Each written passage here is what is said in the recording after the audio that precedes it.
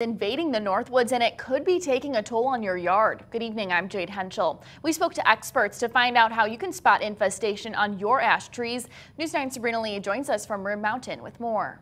Here in Rib Mountain, there are piles of ash trees being cut down as a way to try to stop the spread of the emerald ash borer. Unfortunately, the same thing is going to be happening in Tomahawk as the pest moves northward.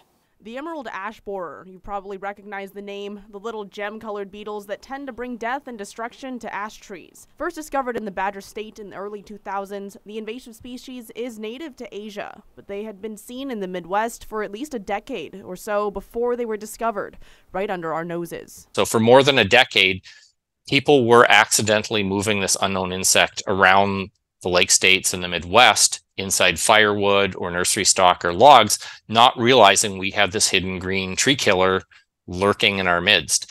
And now they've moved up to the Northwoods. The city of Tomahawk realized their trees were infected last fall, but the beetles were likely there far earlier. So when you start noticing signs, the tree has probably already been infected for a year or two before it starts to show symptoms. Now the city has elected to cut most of their public ash trees down in an effort to keep the insects from spreading.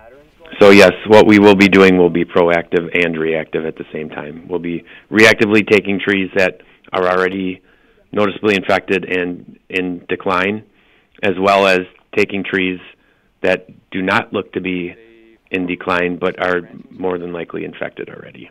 So how do you tell if your tree is infected? Browning of leaves, definitely, like I said before, dieback, so you'll see branches without leaves. And on the trunk of the tree, you might notice little areas that look like a checkered pattern. That's called flecking, and that's actually birds trying to get to the insect inside of the bark. They say if you see any signs of infection, be sure to call a professional to have them take a look and see exactly what your options are going forward. In Rib Mountain, I'm Sabrina Lee, News 9, WAOW.